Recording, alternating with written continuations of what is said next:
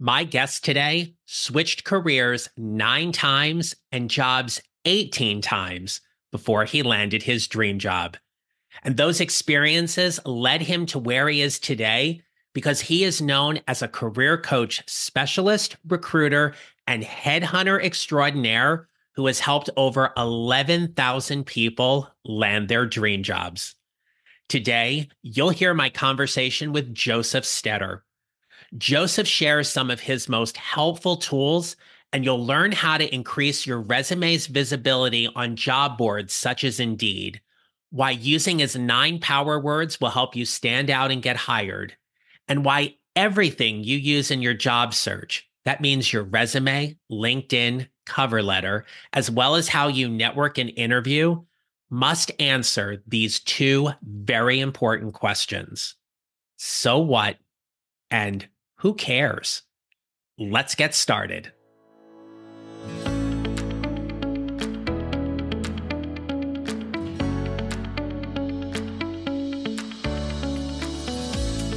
Hello, my friends. This is the Mid-Career GPS podcast. I'm your host, John Nerrill. I help mid-career professionals find a job they love or love the job they have using my proven 4-step formula. Josef Stetter empowers professionals to succeed and grow. As an award-winning and international best-selling author of 11 books, Josef brings his humor, energy, passion, and full self-expression into his personal and professional life. You will hear that in our conversation. With a 90% success rate of finding anyone employment in any field in under 3 months with proven systems, Josef has helped someone land their dream job in less than 2 days. You will love that story. But to find that job you'll love, Josef shares how he helps people take the headache out of job searching or hiring by sharing advanced strategies that maximize results. Josef understands the importance of clear, concise, confident, and conversational communication that generate results which are truly unbelievable. I hope you enjoyed my conversation with Josef Stetter. Josef Stetter, welcome to the podcast. It's great to talk to you today. Thank you for having me. It's an honor and a pleasure, John. Well, I invited you on because you have this incredible career path and you certainly help mid-career and people in general just find their dream jobs and things. But one of the most fascinating things is that you've shifted jobs 9 different times and are still, as you said, leveling up. I'm wondering if you would share with us a little bit about your mid-career moment with us. So I think my mid-career moment started earlier on in my career and progressed every single time. The reason being is I come from a background where, get a good education, get a good job is the mindset. My dad comes from, God rest his soul, comes from communist Romania, work for a company for 35 years, retire, and so forth. And so I started my career to please my parents. So I got into finance, did 7 years of finance. You could not pay me $1 million to ever work in a bank again, kind of thing. Because I felt that you might get better treatment in prison than you would working for a bank. That was my experience. So along the way of kind of going, okay, I either got to be the best in the company or I got bored. So I either quit or I got fired because I never took the time to go, what truly makes me happy? What do I do? What, can I wake up and go, oh my God, I get to do this today. And that led me through 9 career changes and, ups and downs. I had a business partner that cost me, or I shouldn't say cost me, I will rephrase my wording, taught me a $360,000 life lesson. And that was kind of the breaking point because I went from, making hand over fist money to I can't afford to live. I have to move back in with my parents. I have to this. And so I really started evaluating what it is that I want to do. And I realized I want to serve people and I want to help them find their path. A lot of people might think that they know how to look for a job, but the reality is if they're doing what the cookie cutter standard is that they learned in careers or that they learned in, a government assistance office, they're getting stuck. They're not getting anywhere. And so I started spending time to go, Let's educate you on the things that should be happening that will make a huge difference for you. When you help people find their dream job, how do you Yeah. define what a dream job is? So again, it's different for every single person. So one of the questions, let's say, I'll ask people is security, income, growth, or happiness, otherwise known as the S.I.G.H principle. Which one do you put first? So if somebody puts income first, they're generally sales, marketing, direction. If they're putting security, it's the accounting, the engineering. If they're putting growth, they want to know that their contributions matter. And if they're putting happiness, it's about making a difference. So by asking them, what are your hobbies? What are your interests? What are things that you enjoyed when you were younger, but you stopped doing many years ago because life happened, right? And based on that, I can kind of start guiding them in, from your career so far, for those that are going through the midlife crisis, for example, what are the things that you enjoyed the most and what are the things that you didn't enjoy? Right. So, like for myself, you know, I recruit accountants. I don't want to be an accountant. I Right. don't want to spend a day looking at an Excel spreadsheet and doing calculus. That's not what I'm passionate about. So I have no problem paying a good accountant to do that. But if you're passionate about accounting, more power to you. Mhm. But now hone in, what aspects of accounting are you passionate about?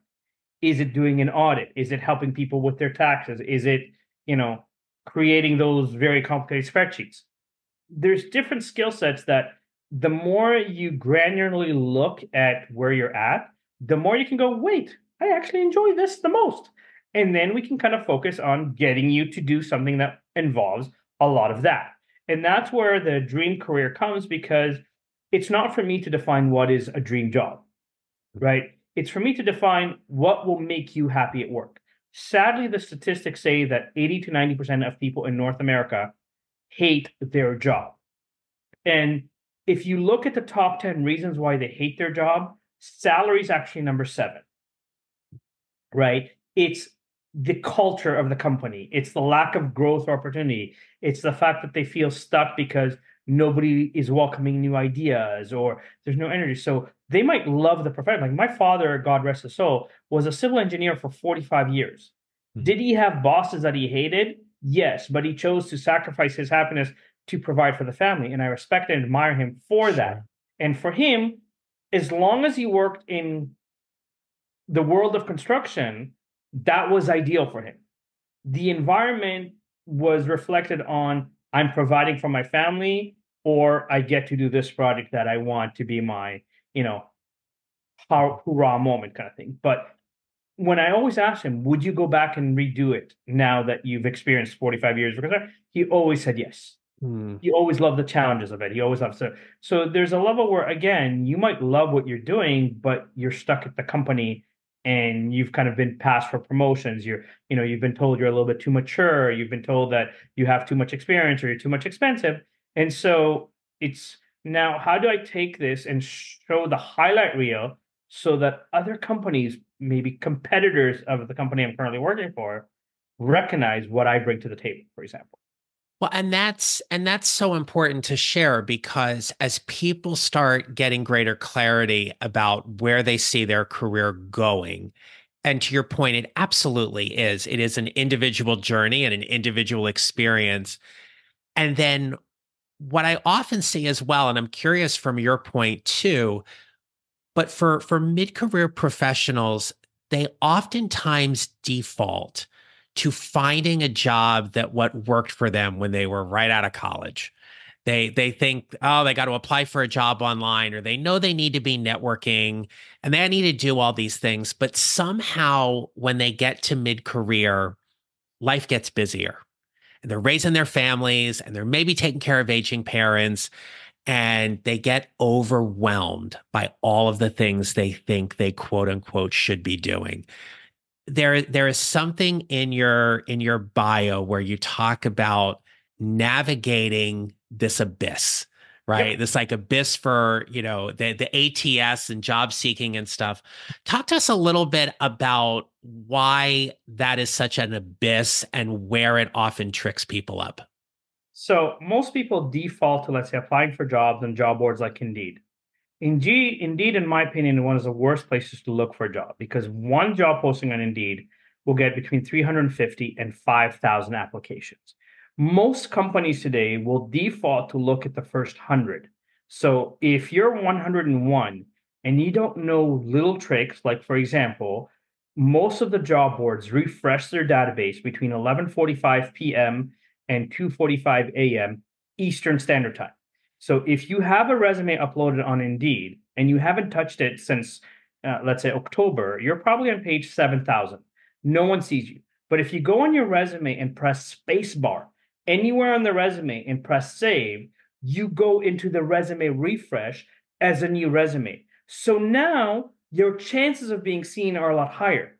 The other problem is that most people fill their resumes with the action words: manage, direct, liaise, coordinated, etc., etc. But here's the problem. The algorithms for the job boards measures the technical words associated with your profession. So if you're an accountant, it's measuring the word accounting, accountant, financial statement, general ledger, reconciliation, not manage, direct, liaise, coordinate. So fill in the information and then also highlight the results that you produce. This is the biggest mistake that most people that are job seekers make. They go, I know how to do this. So I always give these two examples. If you're hiring a receptionist and someone comes to you and says, I know how to answer the phone, I hope, John, as the employer, you look at that person and go, really? A receptionist that knows how to answer the phone? We did not know that. Because unless you live in an igloo, a cave, or practice the faith of Mennonite, at least in North America, every single person knows how to press the green button and go, hello, how can I help you? My 3.5-year-old daughter presses phones on and goes, hello, and knows how to answer the phone now. Yeah. Right. But if a receptionist comes and says to you, I know how to answer 60 calls a day with 12 different lines, I can measure 60 calls a day with 12 different lines. I cannot measure I know how to answer the phone. If I use an example from my own career, I can tell you I'm an excellent salesperson. I know how to do B2B, B2C, account management, relationship building, lead generation. I've worked retail. I've done door-to-door sales. I've done car sales. I've worked in private education. I've worked in recruitment. Those are all very important for the algorithms for job boards. But I haven't told you whether or not I'm any good at sales. But if I give you an example, say I worked for a private college that before I came in generated $520,000 for the entire year. In 1 month, I generated $860,000 in sales for them.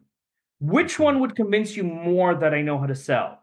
Yeah. The words or the results, right? And most people that get lost in this often don't look and reflect and go, wow, I've produced so much in my career.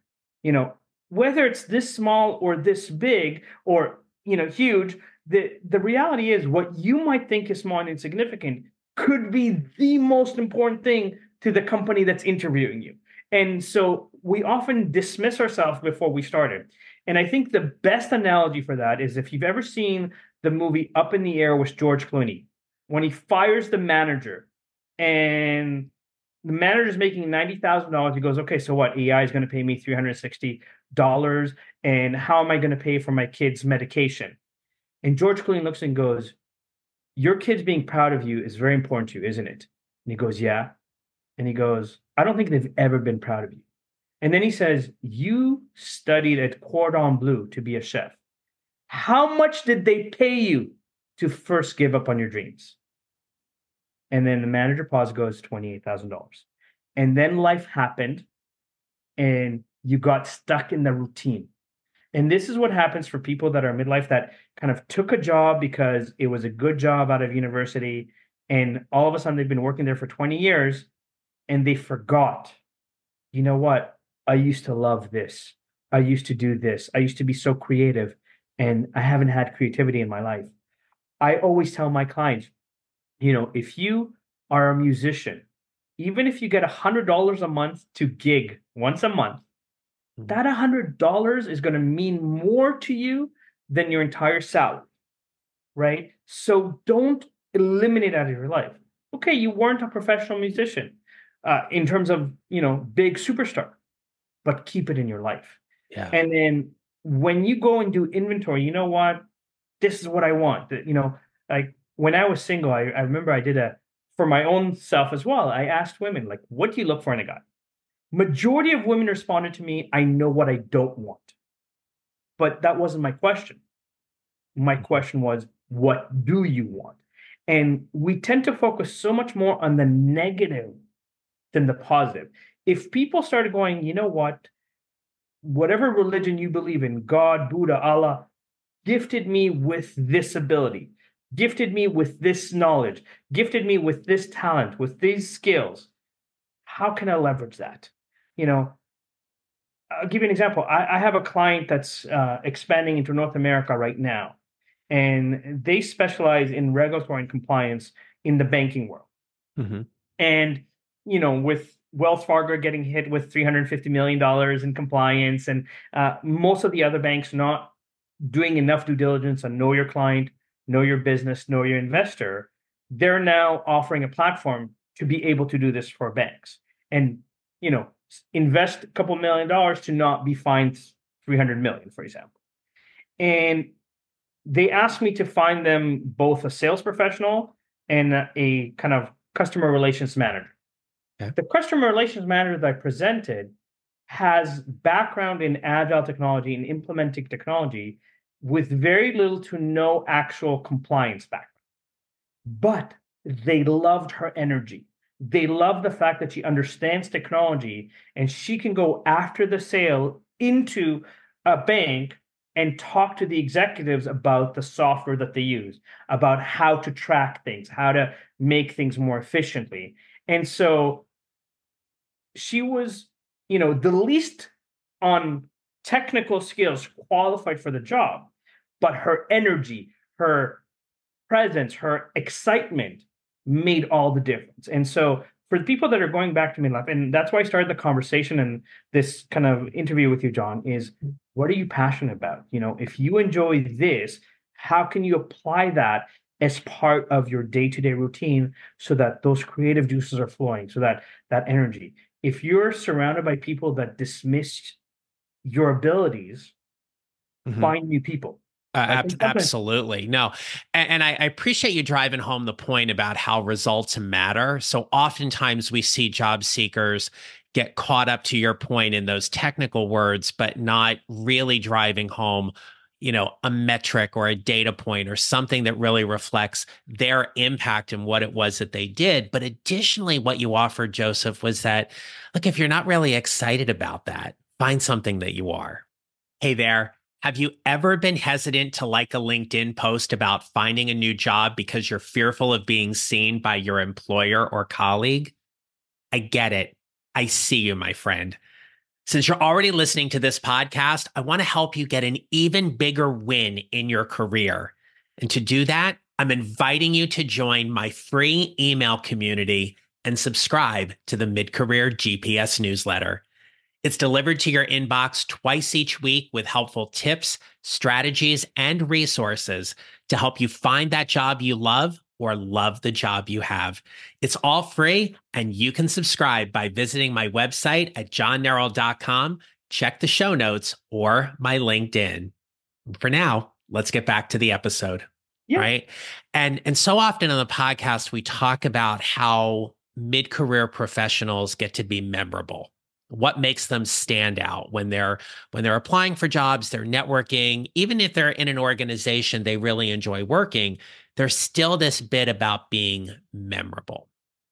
Mm-hmm. You have several tips to help job seekers, as you describe, as to help them wow the interviewer. Correct. I'm wondering if you could share one of them with us to just to help people who might be actively interviewing right now, to help them be a little bit more memorable, or to use your word, kind of wow them a little bit more and make them stand out in the interview process. I will give you the heart of what I teach to people. So I like to teach people 9, I'll call them power words. Okay. Proud, significance, success, contributions, achievements, accomplishments, results, importance, and impact. Now, you don't have to use all 9 words, but if you go to interview and go, I'm really proud of the fact that I built a call center from scratch that generated $2.25 million in under 6 months and an expectation of 300. You're not proud of that. No. If you're proud, I'm proud of the fact that your shoulder blades are going to be back, your chest is going to be out, you're going to be speaking from your diaphragm. So depending on the profession that you're doing, again, if let's say you're an engineer, you can say, well, one of my biggest accomplishments was building this bridge or this whatever that is kind of thing, right? And tell me a little bit about why that project is so significant. And again, it goes back to what's your highlight reel? So I always coach people like this. If you're lucky enough to be in a relationship, when you go home and tell your partner about your job, I'm not talking about the days where like, yeah, I did my job today. I'm talking about those days where you come to your partner, you're like, you'll never guess what happened today. Like they asked me to solve this like ridiculously big problem for the company. And I spent the whole day thinking about it. And they came up with a brilliant solution that's going to save the company hundreds of thousands of dollars. And it's going to increase efficiency by 30%. And we're going to do this and we're going to do this. That's what you need to share. That's the excitement. So whether it's on your resume or an interview, if you don't answer this, so what? Who cares? What's in it for them? Or what's the end result that you produced? I don't care. Yep. What you can do or don't do. Just because you have a designation doesn't mean anything to me. I talk to like my clients, for example, in accounting, tell me that millennials today have learned how to memorize a textbook. But the people that become partners, the people that become CFOs are the people that know how to communicate, first of all, right? And think outside the little box. Because a good tax accountant will go, oh, John, you have an LLC, so you can defer this tax, or you can put that here, and you can do this, and now you're paying a lot less taxes, and that's why I pay for a good accountant, because they know this stuff, I don't, right? And it's the same thing for any other, a lawyer. You have a business lawyer to protect you in nuances of legalities that can come back to haunt you. You have good marketers that can create SEO because they can prove results. If I open an Instagram account and I go from 0 to 200 people, anybody can do that. But if I hire you to do Instagram for me and you take me from 0 to 10,000, all organic, non-fake leads that I bought on, Fiverr for $100 kind of thing, then you are good at doing that. And I want to pay people that are that good. The midlife crisis people, they have experience and they have knowledge. When my father passed away, he was in charge. He was a senior director of operation in charge of tearing down 16 apartment buildings and converting them into condos. When he passed, the company tried to save some money and hired one of the project managers that he was mentoring to replace him because they didn't want to pay his level of salary, right? Because my father was making around $200K. And they figured this is a more junior project manager, they could pay about $100 to $120K. After a month and a half, he came to the company and he said, I have no idea how Adrian, that's my dad, was able to handle or deal with 16 buildings. I'm going to have a nervous breakdown. Mm-hmm. So they ended up hiring 6 or 7 people at $100,000 to $120,000 instead of hiring one good one for $200,000 that knows what they're doing. And this goes directly to the focus of the show. The people that are in the midlife, they've earned the right to say they know what they're doing. They've done it. They have experience. And they need to highlight that experience in a level where other companies go, this company must be crazy not to appreciate how good you are, not to let your expertise guide whatever the next thing needs to be. And I think this is where most people get lost is they go, I do my job. I'm good at it. I know how to do this. I don't care that you know how to do it. Correct. Yeah. So when we talk about standing out and having that highlight reel and being memorable, I would be remiss if I didn't ask you, how did you help someone land their dream job in 2 days? So I'll give you 2 quick examples of this. Sure. So starting with my now wife, when we started dating, my wife was a behavior therapist. She needed to get 97% on her evaluation. She got 96. And the organization told her that they're letting her go. She'd been working there for 3 years, right? She cried for a couple of days, and then I reminded her that at the time we were dating, I'm like, you're dating one of the top 10 career gurus in North America. We wrote a resume. She sent out 7 resumes on Sunday, had 3 companies call her on Monday, book interviews with her on Tuesday. She had 3 interviews on Tuesday, 3 job offers on Tuesday, all of them for more money than she was making Wow. there, right? The second example, and this is like, I'm an avid salsa dancer. And when I started dancing, my partner was still in college studying graphic design. There was an internship for a telecom company that she wanted. She called me up. She's like, I really, really, really want this job. I'm like, okay, you really want? You got to trust me. I'm going to be like Mr. Miyagi from The Karate Kid, wax on, wax off, do exactly what I said. I said, first thing is, the word graphic and design appear in your job title. You are not allowed to have a black and white cookie cutter resume because the word graphic and design in your job title. So we made her resume green. Instead of using the typical black circles or dots that everybody uses, she had, like, for her signature for graphic design, like a dancing guy. Sorry, I'm after service, so I can't lift both shoulders. A dancing guy as her bonus. We made that her bonus. She was a barista at a coffee shop. We made that graphic design because she designed images on the lattes, for example. Mm-hmm. She sent her resume. 2 weeks go by. She calls me, goes, you suck. They didn't even call me. An hour later, they called her. The director personally called her and said, listen, we received 7,400 applications for 20 unpaid internships. Your resume was one of our favorites. Nice. Now, because we've gotten so many applicants, we're going to do a 3-interview process. Your first interview is going to be in 2 days. So she calls me, oh my God, they called me. What do I do? What do I do? I said, first of all, apologize to me. Right? Then I said to her, okay, I want you first to organize all of your digital art somewhere that's very easily accessible. You don't need a lot of password where you can throw it away. At that time, Flickr was very popular. I said, I want you to go to Kinko's or Granite Toys or Staples, wherever you go, and print your 10 best pieces of work on glossy, high quality, even if it costs you $40, to have it ready to go. I taught her my 7 rules to a WOW interview. She went into the interview 2 days later. 12 minutes into her first interview, the director put down his pen, looked at her and said, listen, I've been running this program for 10 years. I have never been so impressed with a candidate as I am with you. I'm not even bothering with a second and third interview. Congratulations, you're my first hire for the internship.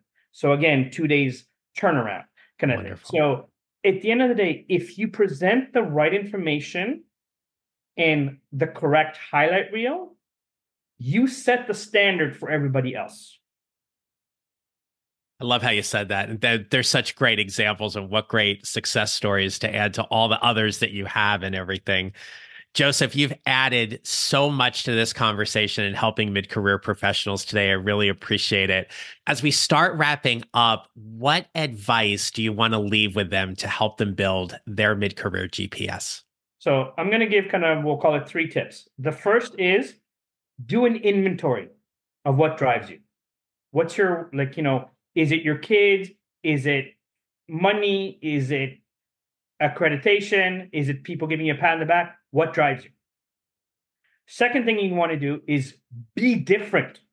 Stop making your resume cookie cutter. Add a little bit of color, change the font, change the bullets, give me results. Most importantly, right? And the third thing I'm going to say is make sure that you come in with energy.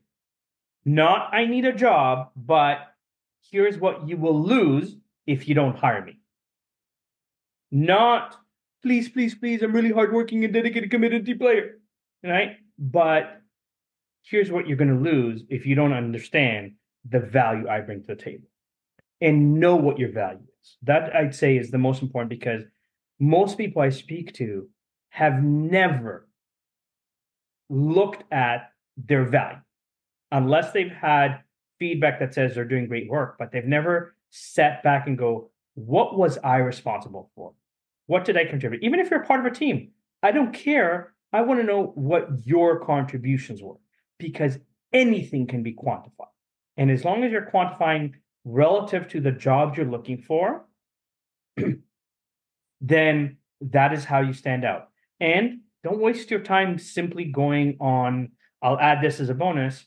Yes, use job boards, but start using employment agencies or recruiters.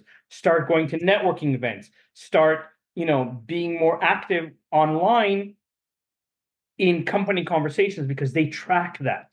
Yes. Make sure your LinkedIn profile doesn't say, I'm a good worker. I laugh because, yes, it's so true, right? Because your point earlier about, so what, who cares? It's those things that doesn't make them stand out at all. So, Josef, thank you so very, very much for this conversation. I'm going to turn the mic over to you now. I'd love for you to share with us where people can find you, connect with you, learn about you and your programs. The mic's yours. So the easiest and best way is Josef Stetter. You can find me on most social media. I'm most active on LinkedIn and Facebook, but I'm present everywhere. I do have a podcast. Again, if you type my name, Stetter, think of the word stutter, but with an E instead of a U. I'm pretty much the only Stetter out there, and especially the only Josef there. Connect with me. I run kind of regular webinars to help people to answer their questions, whether it's industry specific, individual specific of, hey, this is like I've been self-employed for 10 years. How do I transition back to the workforce? Because I have to show that I'm ready to be in the workforce, for example. Pretty much with the exception of a few, I'll use the word very creative, Google interview questions. There isn't an interview question I haven't seen. I've spent 30,000 hours to master everything there's to know about job finding so that I can give back. My personal game is to help 1.8 million people land their dream job. Right now, the statistics say there's close to 60 million people that are unemployed. There's 60 million people that are severely underemployed, i.e. have a university or college education, but work at McDonald's. And then another 30 million or so going through some sort of educational retraining. So if I'm not the expert for you because you don't like my personality or my background, please find someone that can hold your hand and support you. I know, John, you're in the same realm. So John's a great resource for you because, again, you don't know what you don't know. Yeah. And John and I have spent the time to kind of go, here's what you need to know to be educated so that you have better opportunities in front of you and that companies wake up from their coma and go, oh my God, I need to hire you. Yeah. Yeah, no, it's one of the reasons why we connect, because it's this is such great work that we get to do, and whoever we get to help and how many people we get to help is all part of our mission and everything. You are a phenomenal expert in this space. I'm so glad we connected. Josef Stetter, thank you for being such a great guest on the Mid-Career GPS podcast. Thank you for having me. It's been an honor and a pleasure. Well, same. So my friends, look, if there's one big takeaway from my conversation with Josef, I want to offer you this. What's your highlight reel? How are you standing out? Where are you memorable? What are you saying and doing, both in writing on your resume and optimizing your LinkedIn profile, that is making you stand out? So when somebody looks at it and they go, so what? Who cares? They answer it with the evidence that you have produced about the results you have gained and achieved throughout your career that make you an exceptionally valuable talent to your current or your next organization. So until next time, my friends, remember this: you will build your mid-career GPS 1 mile or 1 step at a time, and how you show up matters. Make it a great rest of your day. Thank you for listening to the Mid-Career GPS podcast. Make sure to follow on your favorite listening platform. And if you have a moment, I'd love to hear your comments on Apple Podcasts.